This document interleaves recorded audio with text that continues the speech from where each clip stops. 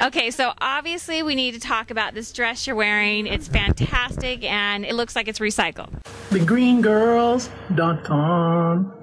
It is recycled. It's all made of paper. Obviously, like posters that this beautiful designer. Sorry, it's very stiff. This beautiful designer has made, and it's the second dress I've worn of hers.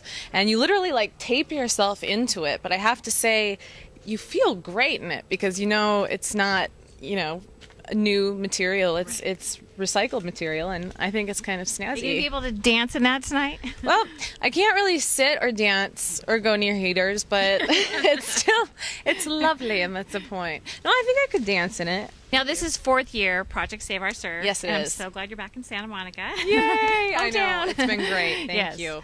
And how did everything go today out there? Everything was amazing. It was so chill. It was a big family atmosphere, which is what I really wanted, because last year we had it in Huntington. It was huge. We had 5,000 people. It was a huge surf competition. All the brands, all the surfers, teams, Billabong and so on and so forth. But this year was just kind of like, hey, let's just go all out there and have a good time. And we had the most inspiring things to me this year, or from today, was the first timers surf, because it was people catching their first wave, like Casey Call from the Bachelor Pad. And a lot of people just were very brave, went out there. It was really big waves. We're not used to. I heard like the swell's coming. So the swell is huge. I'm hoping it dies down a little bit because the kids' session was a little nerve-wracking, but it really was amazing. It was amazing, and it was so fun to just watch people get up on their first, Like, I remember when I got up on my first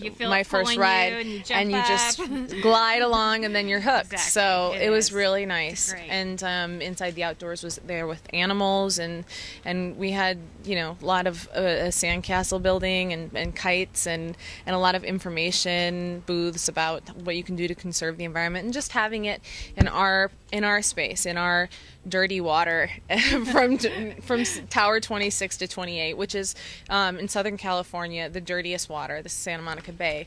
Yeah, I really never expected it to be this big, to be this sort of movement, because we started with 25 surfers down there, no permit, just surfing 24 hours, and people with their hearts, despite the economy, have come on board, have given us so much, have participated, and yeah, we need to end that. We need to end the surfers coming out of the water with the trash shoved into their legs and their ankles and anywhere they can. It's really dirty, and like on Mondays after there have been tourists, it's just dirty water. But today was a good day, and I feel like the gods smiled upon us, because it wasn't 1 foot waves, it was like 7 foot waves.